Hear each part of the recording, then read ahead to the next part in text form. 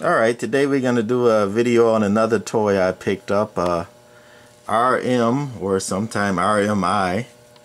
I stands for Italy, model KLV-1000P, 4-tube linear amplifier. This one has four 6 GK6s in the final only, no driver tube.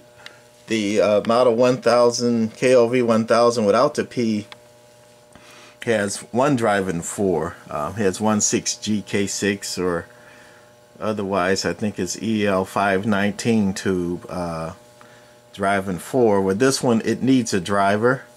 There are a lot of things I like about this amplifier. There are some things I don't. One is it has a built-in SWR meter. You set it like you do any other SWR meter. Put it on direct and adjust it, and then put it on reflect. It has a very nice preamp in it, and it has a somewhat accurate watt meter in it, and it's got a nice on-the-air light, tuned input, and a standard pi output.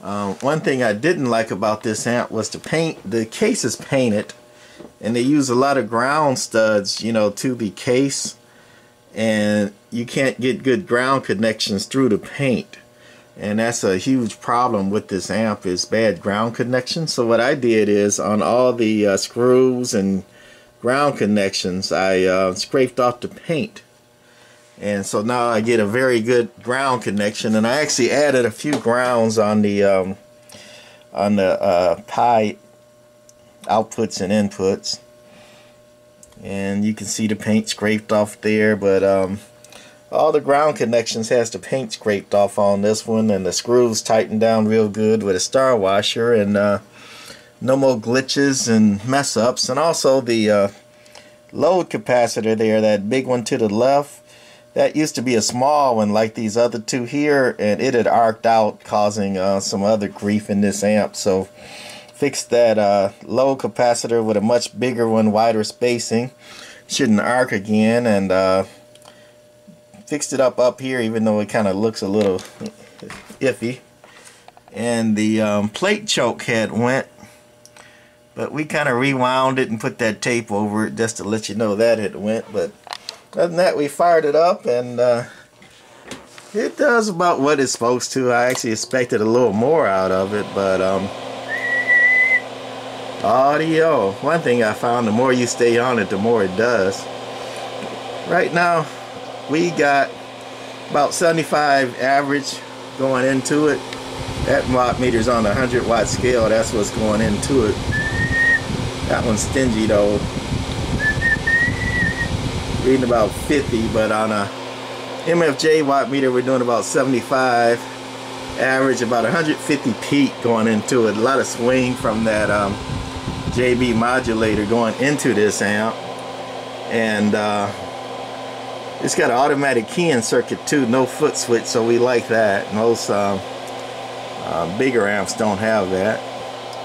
And it's got 3 stages, low, and then you put it on high, and you can go high 1 and high 2.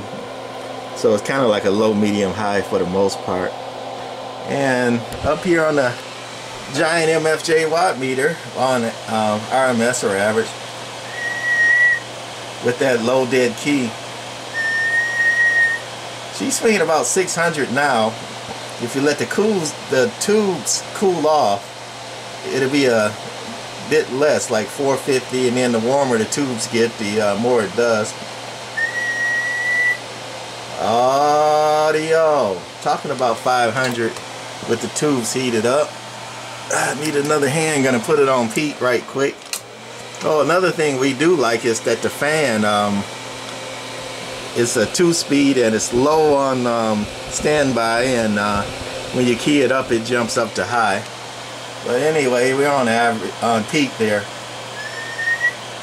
Audio, audio, audio, and that's about what she does. About 800-900 peak, about 500-600 average. Might do a little more with a fresh set of tubes, but that's gonna be it for my KLV-1000 amplifier. Gotta unkey it to show you the fan. Takes a second. There it goes. Fan goes back to low speed when it's in standby. I kind of like that. I kind of like the way they got this plate PC board too. It's kind of like a wind tunnel for the tubes, where it catches the air and kind of forces it toward the tubes a little bit. Once I fixed it up with those grounds and all that and changed that load cap, it's a pretty good amp.